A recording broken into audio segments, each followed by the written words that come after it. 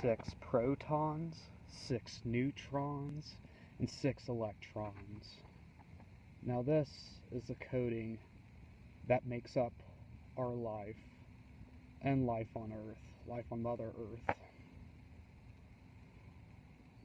We're basically made of the same thing the stars are made of. These protons, these neutrons, and these are electrons.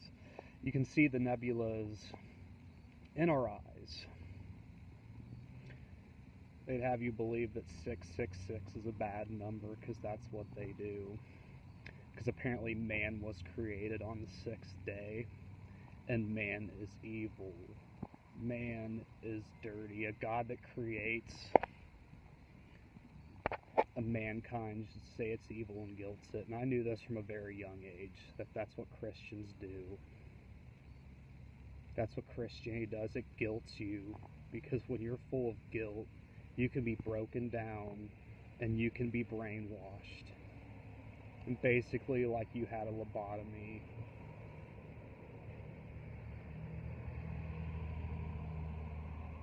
Everything's evil. We're so full of evil. We need this to save us. And there's no good in us without that. 6, 6, 6.